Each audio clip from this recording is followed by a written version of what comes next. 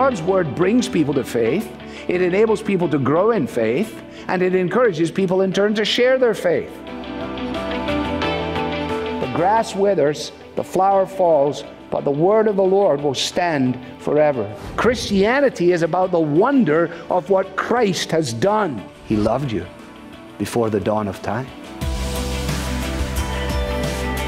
The answer to our broken world is found only one place, at the cross of Jesus Christ.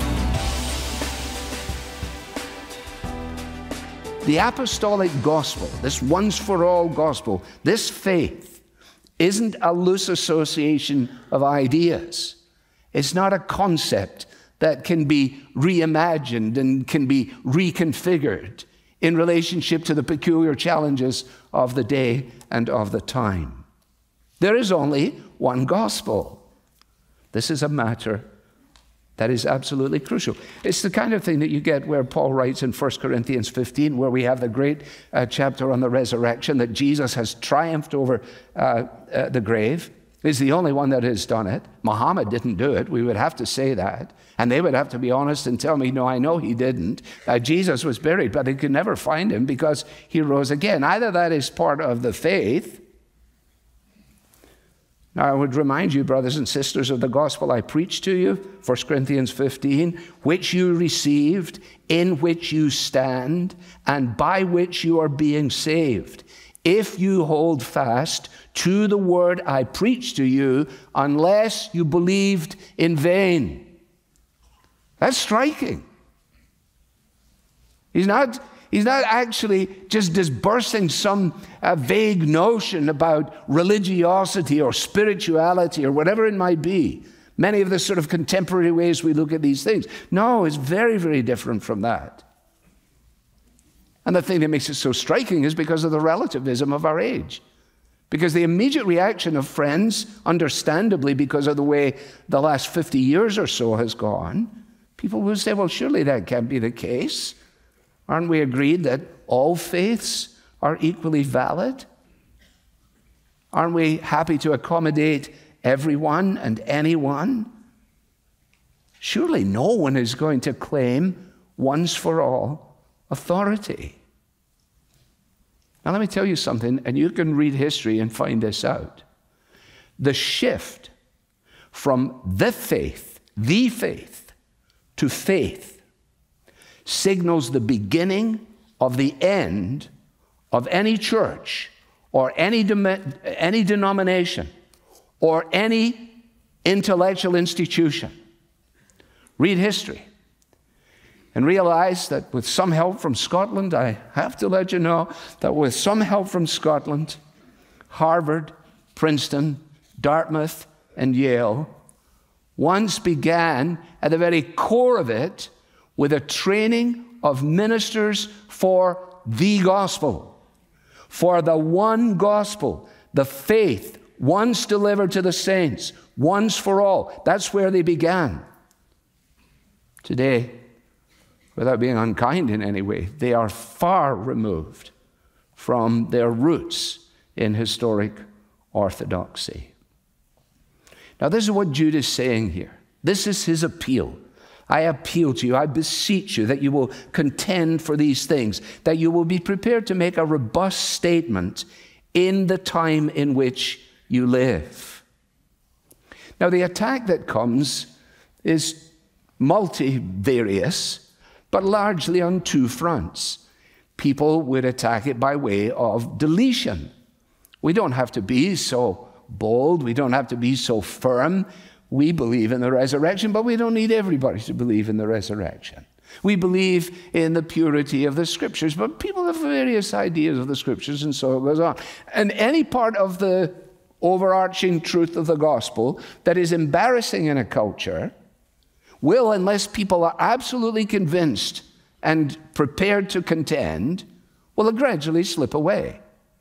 Now, just before I came here, I found a piece by a gentleman I've never met before. Michael's his name. He's the president of the American Baptist Churches of Connecticut. And he actually took on the question of Prince Charles, now King Charles, the faith versus faith, The big question in the coronation, what does he really mean when he says what he says in the coronation oath? But this fellow has deconstructed it to this point. He says, if King Charles must become defender of something, make him defender of humanity, defender of human dignity, defender of justice. But all that may be just a grade too steep for the new monarch to climb. It is very good that the king, when he was Prince of Wales, not only extolled the virtues of environmental health, but also led initiatives to combat climate change. And as a lover of the environment, King Charles III might still serve the world well, were he to at least become defender of the earth. And people will read that and they go, that makes perfect sense. After all, he just wrote a book for children, so that children may, from the age of 3, 4, 5, be confronted by the great apocalyptic catastrophe that is apparently before us if we don't all turn immediately green. So you've got children going to their beds at night saying, will the Cuyahoga River swallow us up? What is going to happen to us? Will I be awake in the morning? Yes, we can say. Why? Because we have a Bible. Set the Bible aside, and you may find yourself wondering along with your children. Are you still with me? Calvin says, if we consider what schemes the evil one employs to divert the faith, what was a useful warning in the time of Jude is more than necessary in our age. What age? The 17th century. Loved ones, you are sensible people. You have to read your Bibles. You've got to think this stuff out. But I would wager that evangelicalism, of which we are a part, if there is such an ism, evangelicalism is probably more non-theological at this point in history than at any other point in history. More non-theological. So that you will even find those who are supposed to be the teachers of the faith in seminaries, teachers of the faith in churches, playing fast and loose with the very issues. It's one of the reasons that Jude is one of the most neglected books in the Bible. Philemon only has about the same number of verses, but people are much keener on Philemon. It's cozier. This one is hard. This is uncomfortable. This is a code blue. This is Jude saying, contend for the faith. Well, that's the appeal in verse 3. Now we come to these certain people in verse 4. It's interesting, isn't it, that he just refers to them as certain people? Yeah, I'm sure he could have named them. For whatever reason, he chose not to. Probably a good reminder to us. This is not a personality issue. And the men that we're about to meet in verse 4 will actually be very likable people in our culture. Very likable people in an evangelicalism that has become non-theological. A sort of happy time for the family, raise your teens, figure out your finances, and try your best to have a nice day and be as positive as you possibly can. But whatever you do, don't start into any of this stuff. No. No, they'll be very likable. And in fact, if you're going to take the side of Jude here, then I need you to know that you're actually going to be unpopular. Unpopular, which is a real challenge for some of us. It's not a big challenge for me. I'm used to being unpopular. But the fact of the matter is that it is when push comes to shove. The Iron Lady is long gone. Speaking in political terms, not in spiritual terms, I wrote this down a long time ago. She said to people that she had met with, if you just set out to be liked, you would be prepared to compromise on anything at any time, and you would achieve nothing. If you simply set out to be liked, if being liked is the issue, then you're going to have to fudge on things, let go of that, agree to that, and enjoy being affirmed, and recognize that actually you'll be accomplishing nothing. So the appeal is on the basis of the reason. Why are you making this appeal? Answer in verse 4. Because of this internal opposition. surreptitiously, crafty folks have crept in. They've crept in unnoticed. In other words, presumably these were itinerant preachers. These were people who had begun to make a name for themselves and would be able to be attractive to those who were seeking to follow the things of God. But these are infiltrators who have ingratiated themselves. By the time you get to 16, you get a flavor of that. It says that these are loudmouth boasters showing favoritism to gain their advantage. Creeps. Oh, he's a very nice person. No, she's a lovely lady. Oh, no. No, I think she would be very good for the Bible study. No, I think he'd be perfect. Perhaps he should become an elder.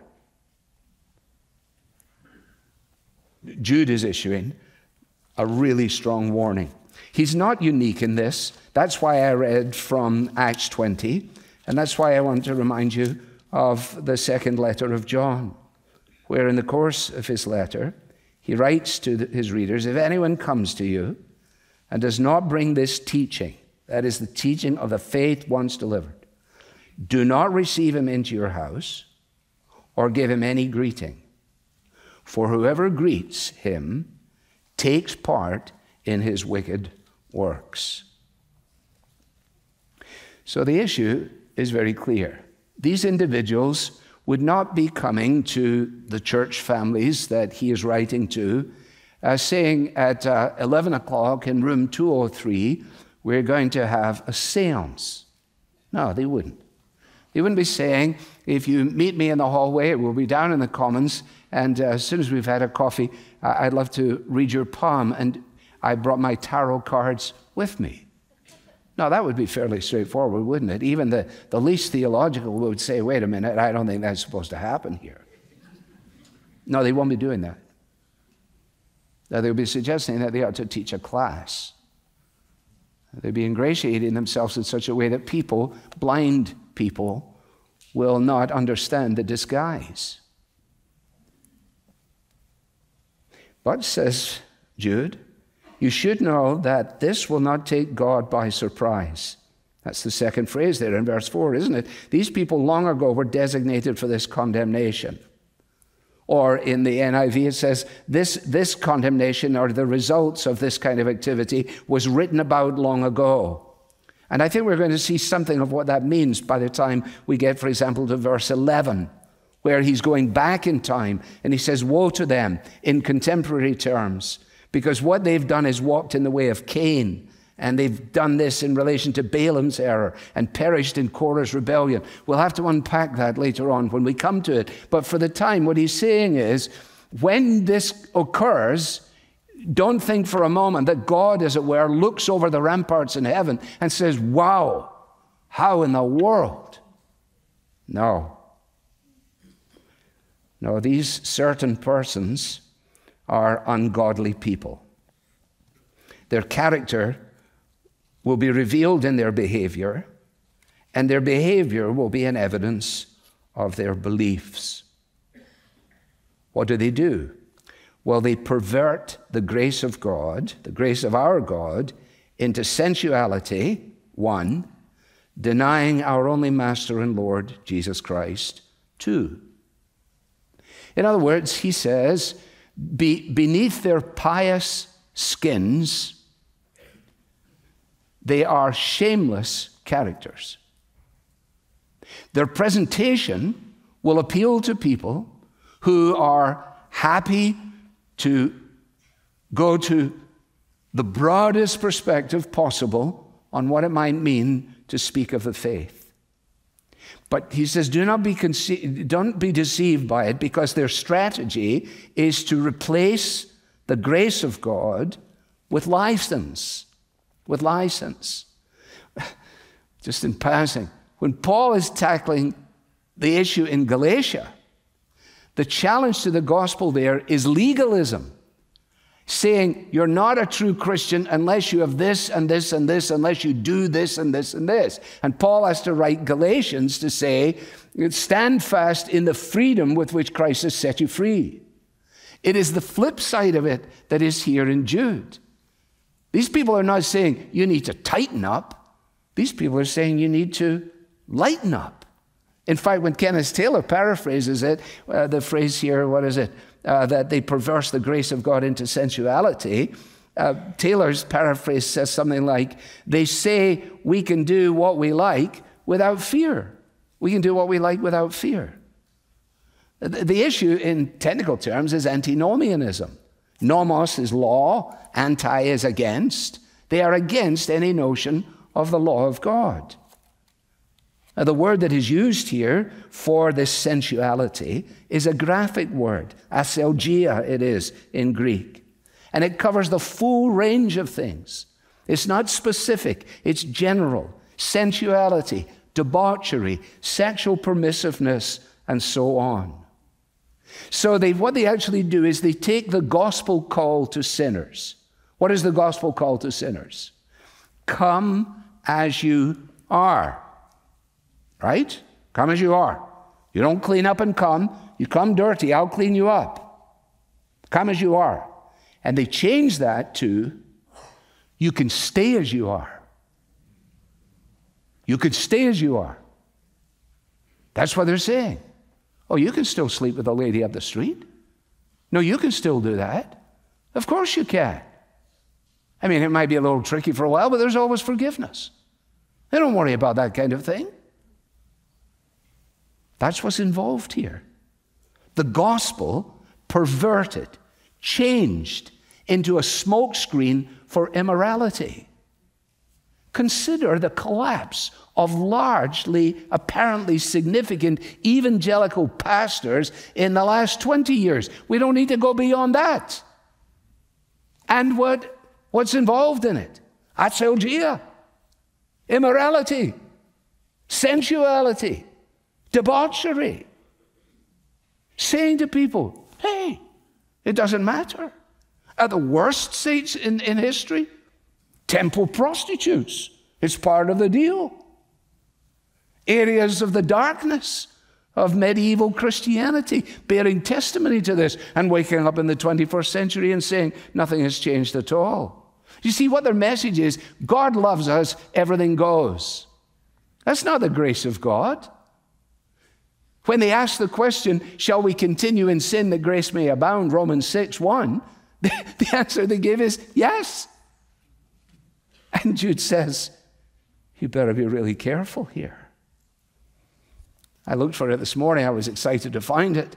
As I was rereading my notes earlier on, I said, you know, there's a great quote from Sinclair Ferguson that we got when we did his book, Devoted to God, in our elders' meeting. Here it is. Writing about this antinomos, we live in an antinomian world. Quotes, we frequently hear that God loves us the way we are. The truth is that since the fall of Adam, God has loved only one person the way he is.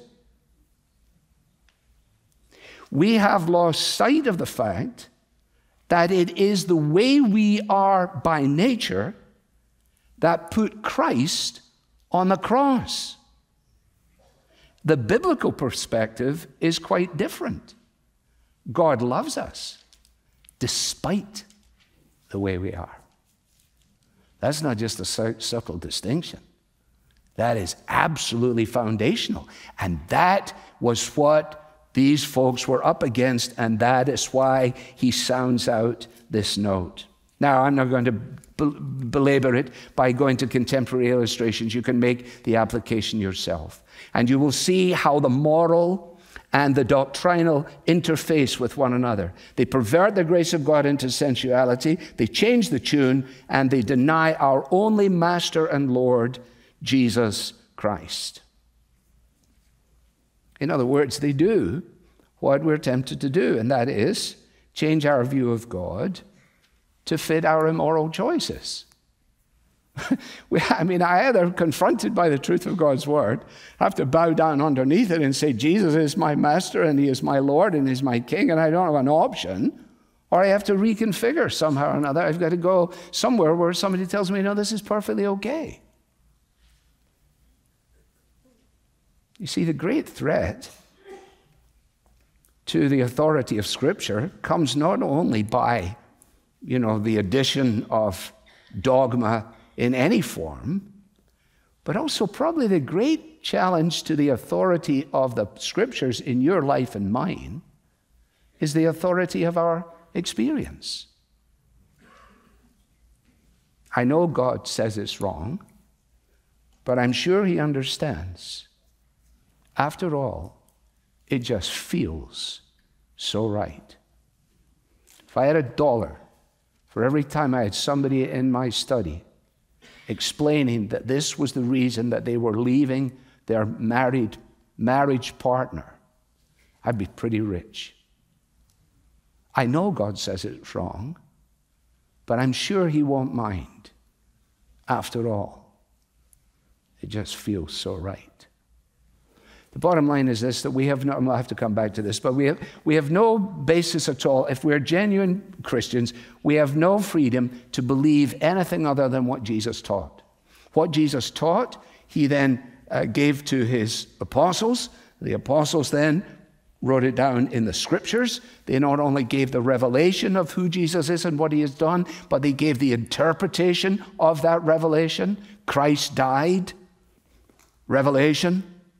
For sins, interpretation, according to the gospel, explanation.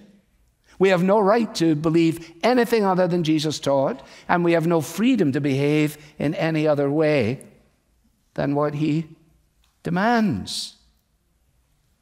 How crazy would we be to step outside the borders of Christ's protective love? It's because He loves us so much that He wants to hold us together in that way. Well, Jude the shepherd can't sit idly by and watch the invasion and destruction of the flock. He offers not helpful advice, but a strong, striking, prophetic word from God through him to the saints, urging them to wake up and contend for the faith. A necessary message, I think. Father, thank you for your word. Help us not to make application of this that takes us beyond the boundaries of our own lives. We are susceptible to denying you as our master. We routinely seem to find it intriguing that we might be able to just minimize some of your straightforward demands in order that we might be able to justify our experience. Lord, grant that in tackling these issues or being tackled by these issues, that we may have the gentleness and meekness of Christ and yet the boldness of those who took their stand in their day. We hear you say to us, wake up, get on. And we pray in Christ's name.